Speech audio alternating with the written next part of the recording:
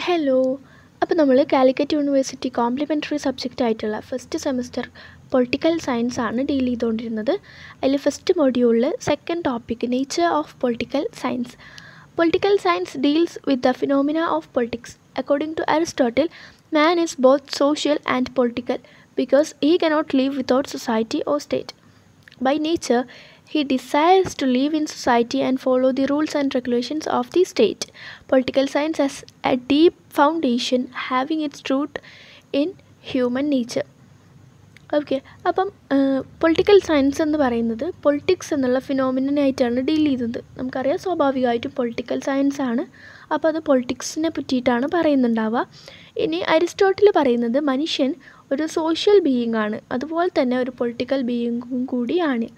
കാരണം മനുഷ്യന് എപ്പോഴും സൊസൈറ്റിയിൽ ജീവിക്കണം, ഒരുമിച്ച് ജീവിക്കാനായിരിക്കും മനുഷ്യന് ഇഷ്ടപ്പെടുക. അതുപോലെ തന്നെ സ്റ്റേറ്റിൻ്റെ നിയമങ്ങളൊക്കെ പാലിച്ചുകൊണ്ടായിരിക്കും മനുഷ്യൻ ജീവിക്കുന്നുണ്ടാവുക എന്നാണ് അരിസ്റ്റോട്ടിൽ പറയുന്നത്. അപ്പം മനുഷ്യൻ്റെ ഒരു പ്രകൃതമാണ് പൊളിറ്റിക്സ്. അതുകൊണ്ട് തന്നെ പൊളിറ്റിക്കൽ സയൻസ് എന്ന് പറയുന്നതിന് മനുഷ്യൻ്റെ പ്രകൃതമായിട്ട് ബന്ധമുണ്ടെന്നാണ് അരിസ്റ്റോട്ടിൽ പറയുന്നത്. The social human nature has been responsible for the formation of social groups.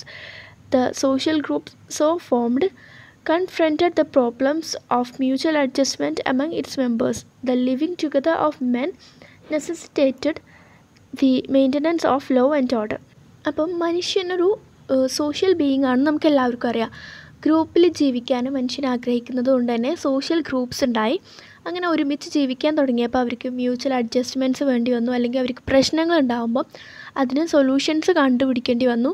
അതിനൊക്കെ വേണ്ടിയിട്ട് ലോ ആൻഡ് ഓർഡർ അവർക്ക് ഫോം ചെയ്യേണ്ടി വന്നു. This must have led people to the acceptance of government, which perhaps evolved with the necessary regulating authority. Once the government was formed, it became necessary to determine the authority of government and also the relationship between government and the governed. The branch of science which dealt with the authority of the government and stipulated the relationship between the government and the people later come to be called politics. അപ്പോൾ അങ്ങനെ പ്രശ്നങ്ങളുണ്ടാകുമ്പം ഒരു government ആവശ്യമായിട്ട് വന്നു. അങ്ങനെ ഒരു ഗവൺമെൻറ്റിനെ accept ചെയ്തു. ഇനി ഗവൺമെൻറ് ഉണ്ടായതിനു ശേഷം ഗവൺമെൻറ്റിന് ഒരു പവർ ഉണ്ടാവും. അപ്പം ആ ഗവൺമെൻറ്റും അതുപോലെ തന്നെ ഗവൺമെൻറ് ഭരിക്കുന്ന ആൾക്കാരും തമ്മിലൊരു ബന്ധമുണ്ടാവാനും തുടങ്ങി. പിന്നീട് ഈ ഗവൺമെൻറ്റിൻ്റെയും അതുപോലെ ഗവൺമെൻറ് ഭരിക്കുന്ന ആൾക്കാരും തമ്മിലുള്ള ബന്ധത്തിന് അല്ലെങ്കിൽ അതിനെ പറ്റിയിട്ടുള്ള പഠനത്തിനെയാണ് ആ ഒരു ബ്രാഞ്ച് ഓഫ് സയൻസ് ആണ് പൊളിറ്റിക്കൽ സയൻസ് എന്ന് അല്ലെങ്കിൽ പൊളിറ്റിക്സ് എന്ന് അറിയപ്പെടാൻ വേണ്ടിയിട്ട് തുടങ്ങിയത്. There are differences of opinion among political scientists regarding the nature of political science. One school of thought led by Bletchley and Garner believed that political science deal with the theory of state alone. The other school, led by Leacock, Seeley and others, believed that since government is means to achieve the ends of the state, the study of state is in fact the study of the government.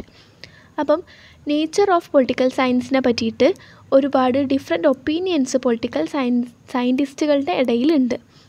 അതിൽ ഒരു school of belief എന്ന് പറഞ്ഞാൽ അല്ലെങ്കിൽ school of thought എന്ന് പറയുന്നത് സ്റ്റേറ്റിനെ പറ്റി മാത്രം പഠിക്കുന്നതാണ് പൊളിറ്റിക്കൽ സയൻസ് എന്നാണ്. ഇനി ലീക്കോക്കും വേറെ കുറച്ച് ആൾക്കാരും പറയുന്നത് ഗവൺമെൻറ്റിനെ പറ്റിയിട്ട് കൂടിയുള്ള പഠനമാണ് പൊളിറ്റിക്കൽ സയൻസ് എന്നാണ്. ഇനി ഇത് നമ്മൾ ഡീറ്റെയിൽ ആയിട്ട് സ്കോപ്പ് ഓഫ് പൊളിറ്റിക്കൽ സയൻസ് എന്നുള്ള ടോപ്പിക്കിൽ പഠിക്കും. അടുത്ത വരുന്നതാണ് scientific nature of political science. Scholars of political science do not hold unanimous opinion regarding the question whether politics is A science or not. അപ്പം സ്കോളേഴ്സിന് എല്ലാവർക്കും പൊളിറ്റിക്സ് സയൻസ് ആണോ അല്ലേ എന്നുള്ള ചോദ്യത്തിന് ഒരു കറക്റ്റ് ഉത്തരവില്ല, അല്ലെങ്കിൽ എല്ലാവർക്കും ഒരു പോയിൻ്റ് ഓഫ് വ്യൂ അല്ല ഉള്ളത്. മൈറ്റ്ലാൻഡ്, brook, Comte and Auguste do not support the view point calling it A science. According to them, science refers to A body of knowledge and A method of obtaining it. അപ്പം മൈറ്റ്ലാൻഡ്, brook, Comte, Auguste എന്ന് പറഞ്ഞിട്ടുള്ള കുറച്ച് സ്കോളേഴ്സൊന്നും political സയൻസിനെ science എന്ന് വിളിക്കുന്നതിനോട് യോജിക്കുന്നില്ല. അവർ പറയുന്നത് science എന്ന് പറയുമ്പം ഒരു ബോഡി ഓഫ് നോളേജാണ്.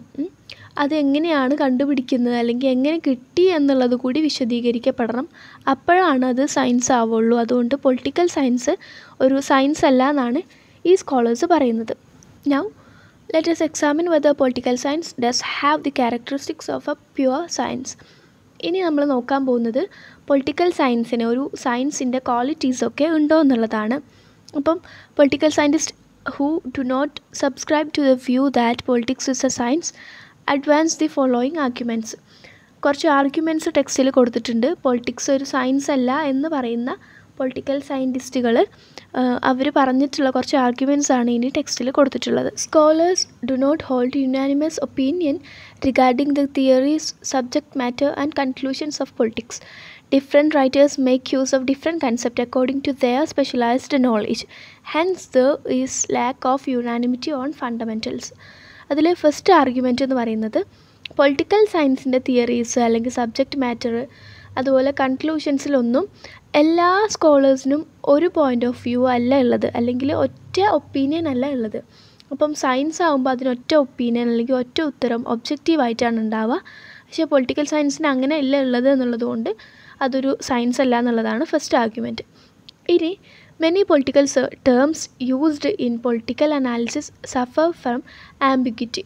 അപ്പം പൊളിറ്റിക്കൽ സയൻസിൽ യൂസ് ചെയ്യുന്ന കുറേ വേർഡ്സ് അല്ലെങ്കിൽ കുറേ പൊളിറ്റിക്കൽ ടേംസ് സംശയമുണ്ട് അല്ലെങ്കിൽ അവ്യക്തമാണ് എന്നുള്ളതാണ് അടുത്ത ആർഗ്യുമെൻറ്റ്.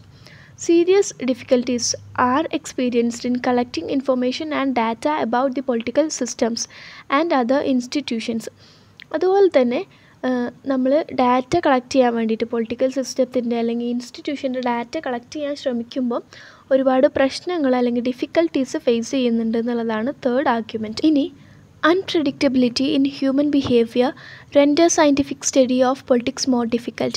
മനുഷ്യൻ്റെ സ്വഭാവം ഇങ്ങനെ മാറിക്കൊണ്ടിരിക്കുന്നതായതുകൊണ്ട് തന്നെ അതൊന്നും ഉറപ്പിച്ച് പറയാൻ പറ്റാത്തതുകൊണ്ട് കൂടി പൊളിറ്റിക്സിൻ്റെ സയൻറ്റിഫിക് സ്റ്റഡി ബുദ്ധിമുട്ടാണ് അല്ലെങ്കിൽ ഒബ്ജക്റ്റീവ് സ്റ്റഡി ബുദ്ധിമുട്ടാണെന്നുള്ളതാണ് അടുത്ത ആർഗ്യുമെൻറ്റ്. അതുപോലെ തന്നെ laboratory experiments as done in physical sciences cannot be performed in politics.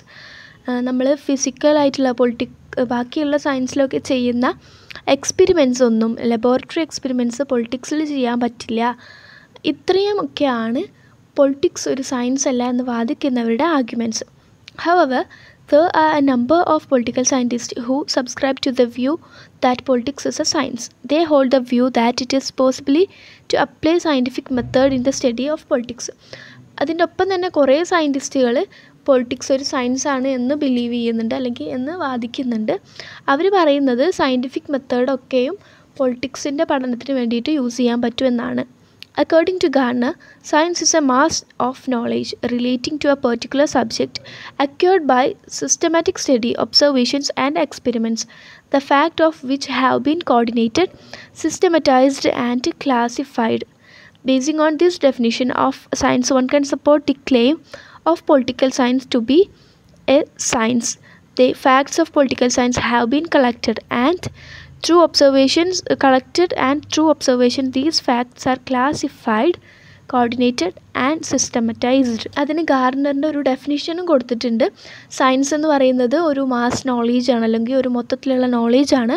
അത് സിസ്റ്റമാറ്റിക് സ്റ്റഡിയിൽ കൂടെയാണ് കിട്ടുന്നത്. അതുപോലെ ഒബ്സർവേഷൻ എക്സ്പെരിമെൻറ്റൊക്കെ കൂടെയാണ് കിട്ടുന്നത്. ഇനി ആ ഫാക്റ്റുകൾ നമുക്ക് കിട്ടുന്ന കാര്യങ്ങൾ കോർഡിനേറ്റ് ചെയ്യുകയും ക്ലാസിഫൈ ചെയ്യുകയും ഒക്കെ ചെയ്യുന്നതിനെയാണ് സയൻസ് എന്ന് പറയുന്നത്. ഈ ഒരു ഡെഫിനിഷൻ വെച്ചിട്ട് നമുക്ക് പൊളിറ്റിക്സ് സയൻസ് ആണെന്ന് പറയാൻ പറ്റും. പൊളിറ്റിക്സിലെ വിവരങ്ങൾ നമ്മൾ കളക്ട് ചെയ്യുന്നത് ഒബ്സർവേഷൻസിൽ കൂടെയൊക്കെയാണ്. അതുപോലെ തന്നെ നമ്മൾ കളക്ട് ചെയ്യുന്ന ഫാക്ട്സ് കാര്യങ്ങളൊക്കെയും കോർഡിനേറ്റ് ചെയ്യുകയും ക്ലാസിഫൈ ചെയ്യുകയും ഒക്കെ ചെയ്യുന്നുണ്ട്. അതുകൊണ്ട് തന്നെ ഇത് പൊളിറ്റിക്സ് ഒരു സയൻസ് ആണ് എന്നതിന് നമ്മൾ തെളിവായിട്ട് പറയുന്നത് ഈ ഒരു ഡെഫിനിഷനാണ്, ഗാർണറിൻ്റെ ഡെഫിനിഷൻ. ഓക്കെ, അപ്പം scientific nature of political science എന്നുള്ളതിൽ അത്രയുമാണ് വരുന്നത്. നോക്കി വെക്കുക, ഇമ്പോർട്ടൻറ്റ് പോയിൻറ്റ്സ് നോട്ട് ചെയ്യുക. ടെക്സ്റ്റ് ഉള്ളവരാണെങ്കിൽ ടെക്സ്റ്റിൽ മാർക്ക് ചെയ്താലും മതി.